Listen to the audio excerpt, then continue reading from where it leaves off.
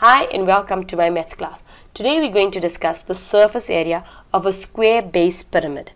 Now what that means is that the base is always going to be a square. When we're doing this, you need to notice that there are two forms of height. The one is the perpendicular height in the middle. So we have number one, the perpendicular height, which is in the middle. In this case, it is being given to us, which is 6 centimeters. Then we have the slanted height, which we're going to call L. You can call it anything you want. You can say H, you can say whatever you like. But what I'm emphasizing on is, you see, if you take this triangle out, we've got a height that is 6, which is inside the pyramid. And from the pyramid to the side, we've got a distance, which is 4, because remember, that height is going right in the middle. Now if the whole length is 8, then the middle is 4. So we now have this base as 4. So the slanted height refers to this outside part. Now if you look, it is actually hypotenuse. So what do we have? We have 6 squared. The slanted height is going to be x squared plus y squared is equal to r squared.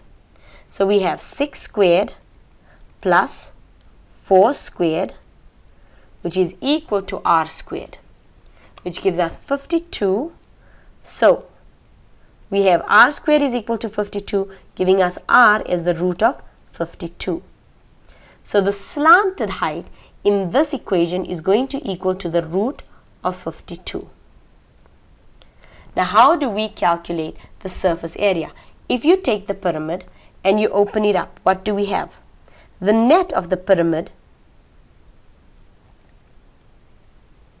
is a square base.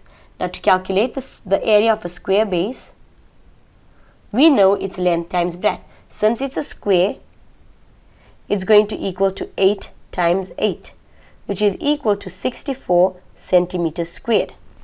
Now, how do we calculate the area of the triangle? The triangle is going to be half base times height. Now, remember that the base is 8, but the height is what we had calculated as the slanted height. Can you see? It's actually the one that is running slanted here.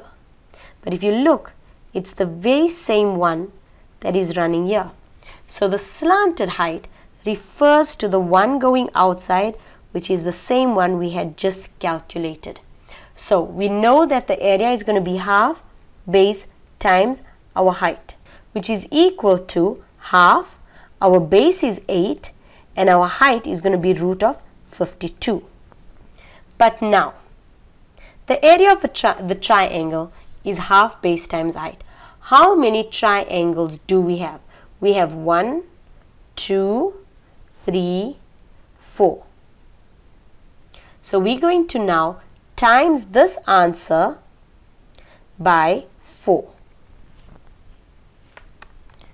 So we have a half times 8 times the root of 52, and then we're going to say times 4, which equals to 32 root of 13, or you can say 115,4. If I want the total surface area, I'm now going to add the two areas that I have, which will equal to 179,4.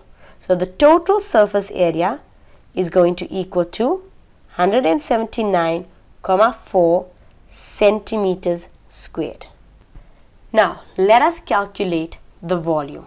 The volume of a square base pyramid is equal to 1 over 3 times the area of the base times the perpendicular height.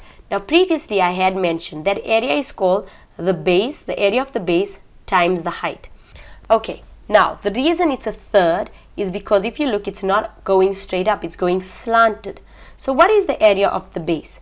The area of the base is a square, so we've got 8 times 8, remember length times breadth, times What is the height? Remember, we are talking of the perpendicular height. So I'm talking of the 6 that is in the middle. So we're going to times it by 6. And then this answer, we're going to say a third. So we have a third times 8 times 8 times 6, which equals to 128. Since we're doing volume, it's going to be centimeter cubed. Thank you for watching.